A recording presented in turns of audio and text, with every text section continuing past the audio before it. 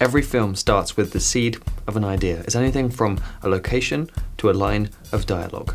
But to develop this idea into a good film, we need three main things. Number one, experiences. Every film we've watched, every person we know, every conflict we've been through is all part of the inspiration that feeds into the film. Number two is money. And to get a project going these days, it really doesn't take much. But we're still missing something absolutely vital, and that's effort, which is needed throughout the entire production. The second we stop working hard on the film, all progress is put on hold. On the flip side, it's amazing how far a hard worker can go, even if they have very little experience and barely any money. Let's get specific. You'd be hard-pressed to find good fiction that doesn't involve conflict, which is when things go wrong and people disagree. My favourite scripts have dialogue that gives us an idea about the characters and the story, but in a really natural and authentic way.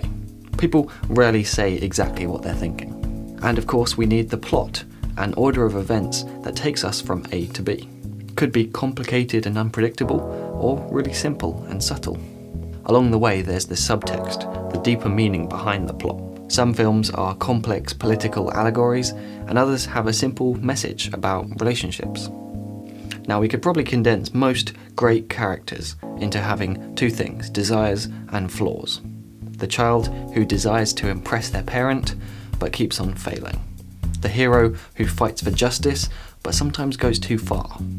Their desires provide a reason for their actions, and their flaws make them relatable, and often lead them into conflicts. The best characters are nuanced, and a lot of that comes from the actor who plays them. How they show their emotion at different points, including how they react to other actors. Believability is important too. Without it, the illusion of a real story is lost. The best actors use their body language, face expressions, and timing to bring the whole character to life. But timing is not just for actors. The order of key plot points and character moments is vital. Just watch City of God for a great example of a story that's not told chronologically. The pace of each scene matters too. The simplest examples are things happening fast for more energy in a scene, and drawing things out slow in a moment of tension. And we're always introducing and concluding, setting up and paying off. That's structure. Next up is sound, and within it, the ambience background noise that immerses us in the location. The sound of driving rain or a loud cafe. Foley and sound effects are further building blocks that really help us to feel like we're there in the moment. And then there's dialogue, which we've already looked at, and of course music, which helps to contribute to the vibe, the style, the pace, and the mood of the film. And then there's the visuals, how we move the camera, how we choose to position it, and the lenses we use.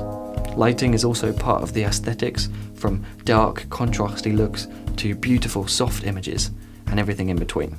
Equally important are the locations, costumes, and props, which tell us so much about the time period and the setting, but also affect the colours and the overall vibe of the scene. But at the core of it all is the story. It's where everything in the film comes from. It feeds into and unites all of these individual techniques. Without the story at the centre, they're just a pile of separate ideas.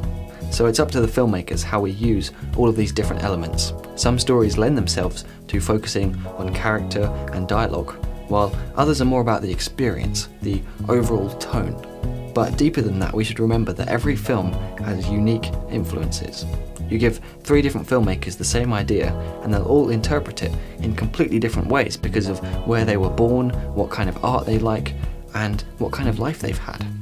So let's not worry about making good films, and instead focus on making our films, the films that can only grow in our patch of land, drawing from our own experiences and influences. My name's Cade, this has been DSLR Guide, and I'll see you next week.